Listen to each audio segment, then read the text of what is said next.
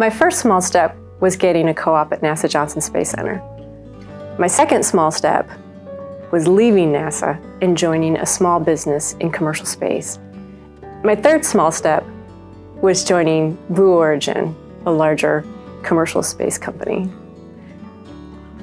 The giant leap was honestly coming to Purdue.